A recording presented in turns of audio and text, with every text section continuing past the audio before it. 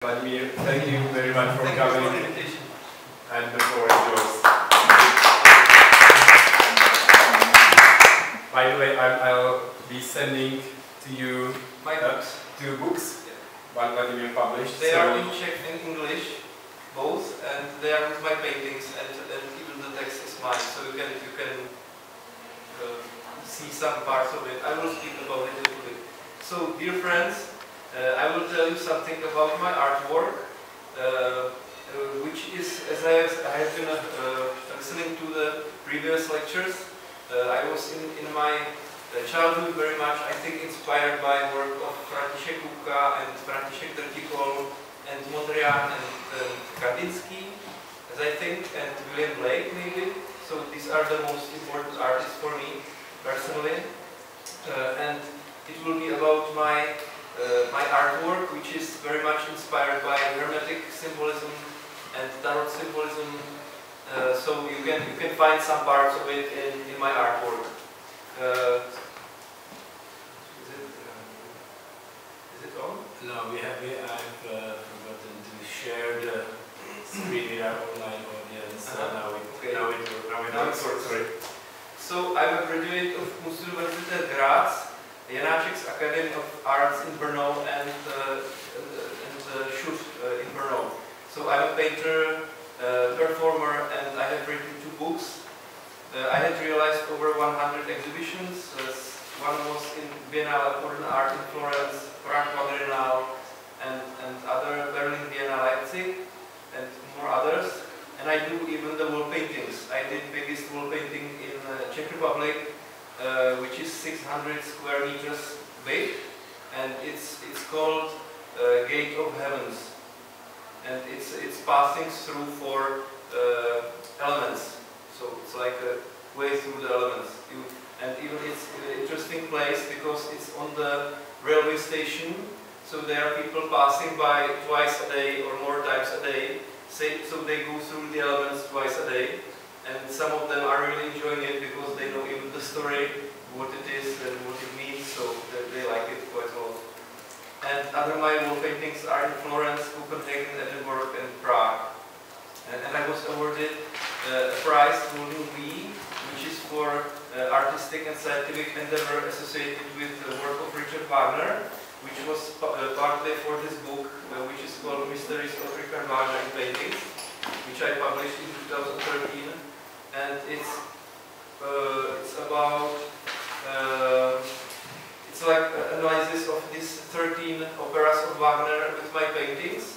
And in the type of, or in the way of anthroposophic, it's very much, Wagner's work was very much influenced by Hermetism, and then after even Rudolf Steiner and Jung analyzed this work a lot, so it's in this type of analysis of Wagner. And I won some prize in interaction in the theater festival in Casablanca in Morocco. These are the 2 books I published. First one was about Wagner, and the second one is Mysteries Inscribed in Faces. And it's a book, 22 personalities, 22 composers, writers, and philosophers, which I chose as 22 cards of big arcana of tarot, so 21 and 0, which I find as a sign, as a here I have it. It reflects for me the Hebrew alphabet, the 22 letters, 22 personalities, and they are for me like the archetypes of human nature. So different parts of how you can see, how you can do your life or realize your life. Then I do a lot of the live painting performances on concerts of classical music, which I make on stage with orchestra, with a projection of my painting live on stage. And it's very often with music of Bach and Wagner and so spiritual music mostly. And I'm a friend of Madame Látkova, which was a great, as you know, a great mercenary of František Kupka. And she has both my books, so she's quite I know her like 7 years. So yeah, so when maybe after a break I can after my lecture, I can tell you something more to the book. I will not speak about it too much. And now we start with paintings, and I will tell you something about the painting. This is the early style of mine, which is very symbolic. And this is Bacchanale. It's an opera of Tannhäuser from Richard Wagner. So it's the real scene in theater, which actually cannot be made on stage because it's not possible in theater. The green waterfall is a spring. The men are coming into the cave like a spring, like a green waterfall, and it's a Venus cave, so it's like an orgiastic dance, And there is a beam of light coming to awake Tannhäuser, who is sleeping in the womb of Venus. So and you can see these symbols like pentagram and grail and this tree of wisdom, or a fountain of wisdom, and many other things. And the cave is a labyrinth, so it's inside the labyrinth. The cave is a labyrinth. This is another painting, Rose. It's a mystical rose in the middle of the labyrinth. So the spiritual pilgrims are coming to the center of the labyrinth, and then coming up on the ladders, or just levitating. There are many symbols from tarot, or alchemistic symbols, and then the rose plates are in the count of 1, 3, 5, 6, 7. So it's like each of it is meaning Trinity, pentagram, flower of light, 7-pointed master star, or other symbols. And this is, for example, inspired by Wagner's Parsifal, but it can be related to another alchemistic works too. This is Rite of the Valkyries, as you know from Richard Wagner, the famous Vorspiel to the third act of Valkyrie. And in this time I combined very often all the mythologies together. So it's the Greek mythology, Pegasus and the unicorn, and the Valkyries are flying on them and taking the dead heroes to Valhalla, where they celebrate, as you know, and drink and celebrate with Valkyries. So the hymn of, as you know, the Germanic hymn or the Valhalla is much more orgiastic than the Christian one. This is the last feast of love, or Last Supper, which is a painting or the theme which I do almost every year. I make new painting Last Supper. So I have done like 12 of them already. So this is the first one, and there is an alchemical hermaphrodite in the center, unity of man and woman, floating in the middle of the round table, and the chain of united brothers. Hands of hermaphrodite are in the shape of two oppositely aiming triangles, square and compass, fire and water, unity of opposites. So it's very often this type of composition which I make again and again in different ways. The Last Supper, or Siegfried's death. In the middle at the table is the figure of the Savior, which is united with his female opposite, Sun and Moon, Christ and the Magdalene, Parsifal and Condrate. In their center is the Grail. The table is covered with the Zen garden of eternity. Ancient cow Audhumla is under the table, and Loki or Antichrist is igniting the table already. Above them is in the crown of the tree is glowing Delta with throning Wotan, with the eye in his belly and broken spear on his lap, meditating as Buddha. He renounced power over the world for love. Power of love winning over love for power. So this is very, very typical painting of this period, which I do. This is again the Last Supper, and it's a very strongly diagonal scene, and it shows how the idea of Last Supper is realized among men. So there is on the wall the previous painting Last Supper, as you see, like idea and then the realization. Christ stands by the table in the same position as on the painting on the wall. On On the top right, in front of him is the Grail and the bounded lamb. The men by the table are not listening, they eat, sleep, and are strangling others, and are sitting on more people under them. A woman on the right is stripping up a leg of a woman with pomegranate, which is pointing on the Magdalene by Christ, scattering money from the hands of other men. So this was another Last Supper. Then there is a painting models. In the center is angel with a pair of scales. In the red triangle, upwards rises the pair in love. Down falls the opposite side with the selfish girl taking selfie. In the middle sits a queen of beauty with wide opened peacock tail, eating men and sitting on the running wheel for hamsters. On the left are fighting selfish models. On the right, a lighthouse towards which a man is heading, carrying a picture of love from the center away and leaving the scene. So, and this is the biggest of those paintings which I did in this period. Polyptychon, the world and the seasons, and it's almost 4 meters wide and 2 meters high, and it's the most influenced by Hieronymus Bosch, as you see, this type of stories. It contains 6 parts, 4 representing the seasons, 2 representing hermits and saints. On the down left is spring, a fountain of eternal youth and tree of life. Into the bath the old are coming, living as young and beautiful.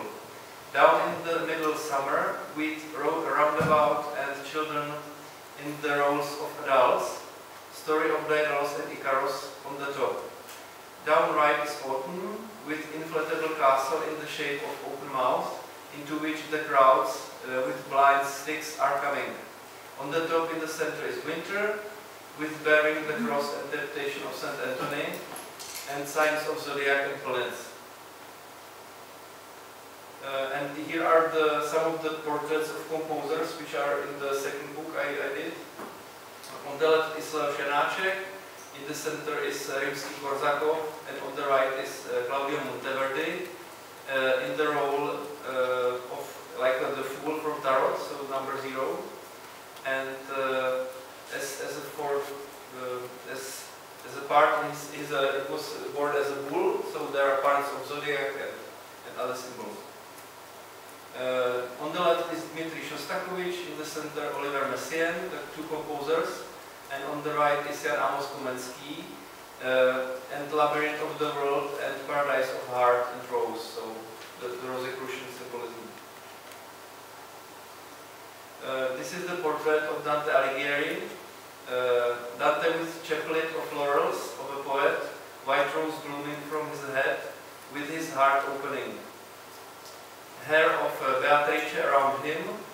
On the right, the plan of Divine Comedy, Hell, Purgatory and Paradise, painted as the journey of purification through the human body, through chakras and planets upwards into the unity of mystical rose. So it's the whole Divine Comedy is like a journey through the body upwards. Portrait of Johann Wolfgang Goethe as Faust, surrounded by triangle, circle and square. His body is made from connected opposites, and all elements: earth, stones, minerals, water, sources, fire and air on his collar. He is leaning on the skull of his friend Schiller.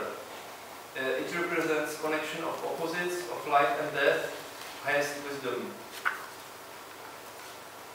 And here begins the new type of paintings which I do, which are expressive, which are differently done, different technique. This is called Hero of the Heart. It's from 2010, and it's the series of paintings which are expressionistic, and they are capturing directly the energy of the music and spirit. So they are more like energetic paintings. It shows awakening of spiritual heart, inside which the sun is born. Hence, in the gesture of white, in a gesture wide open, embracing the whole world in love. So you can see it as a Christ or anything, as you wish. This is the painting called Infinitum, and it's a cycle of paintings which I did live on the concerts of classical music. So this was painted on 5th Symphony of Anton Bruckner, and it's a point in music when all diverse themes collide and are united into one burst of radiant whole, unity. Redemption through artwork, unity with the universal. So this is the type of personalities which are redeemed by their artwork, or somehow their artwork is a journey. And this is again the same composition in another painting, only the same moment. And these are the paintings which are more like meditative paintings. It can be used even as a tarot cards or just some symbolic meditative pieces. This is called Harmony of Truth, and it's a unity of masculine and feminine principles, delta and yoni. This is Madonna from 2019. Mother thinking about a child which is and is not there. It's empty space in one with surrounding blue of the cosmos, breastfeeding Madonna. And these are, and even I very often made paintings as opposites. So this is a woman as mountain on the left, and on the right is woman as valley. So it's like one is representing a role of giving principle, triangle pointing upwards as a mountain, with source of knowledge, and two obelisks, wisdom, Sophia, and another one is woman receiving as volley, open towards universe. And yeah, I didn't mention Nicholas Rerich, which is one of my favorite artists too. So I think you can find some similarities with Rerich or Dertikol or such type of artists here. This is inspired by Poem of Ecstasy by Nikolai Scriabin. Woman in levitation with golden flame of hair bursting from her neck. Unity of microcosm and microcosm in human being. And those paintings are 2 meters big, so it looks quite small, but there are many organic details inside. This is called Love or Last Supper. Savior with arms in the form of a triangle, Grail in form of a flaming bowl or heart in front of him. Blood of sacrifice bursting out of him in the circle, Christ and Buddha. This is called Brotherhood. It's unity of light and darkness, circle of unity. Blooming stone, and there is a cycle of paintings where the center is a stone as a heart or a soul, a purification. And the hanged man, initiated hangs upwards, carried by the awe of secret knowledge, blindfolded, submerged in the lunar sphere and darkness. So it's one of the tarot pieces. And these are the lovers. Duel of sun and moon. Again, a connection of opposite triangles. Red man has a shield of a silver moon, and silver woman has a shield of the golden sun. So they have changed. Last Supper from this year. Savior with opened arms in the form of a triangle. Mystical rose bursted from his heart. So again, the connection of these pieces which I do in last time, they are connection of figurative and abstract together. So you can see some parts which are figurative or concrete, and the rest is abstract. And this is the exhibition which I had in Brno in one gallery, where I tried to install them like a film tape. So they are very near, and they make such quite a story together. Hand of Mysteries on the left, and Blessing or Rabbi's Greeting on the right.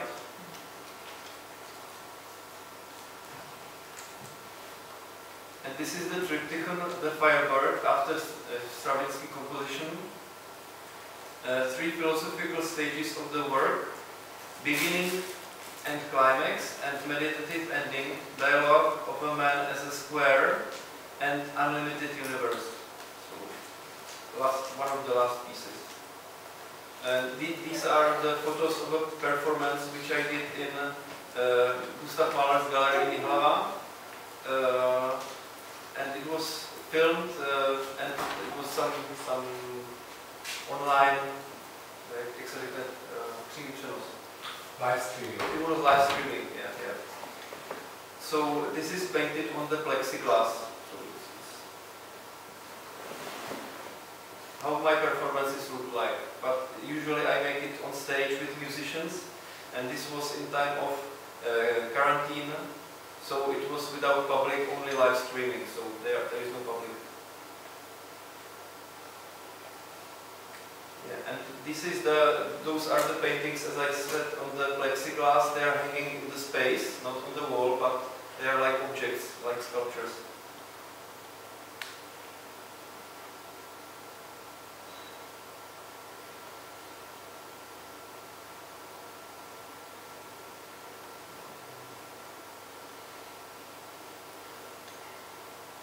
So these paintings are inspired by music of Gustav Mahler or Anton Bruckner. All of them. Yes. How is the time? How much we have? 10 minutes. Yeah, okay. And this is one of the last paintings, which is very much, I think, inspired by Kupka. And it's the end of Gustav Mahler's Symphony Resurrection to this painting. It's quite like 2 meters high. Yeah, thank you for your attention. And now we have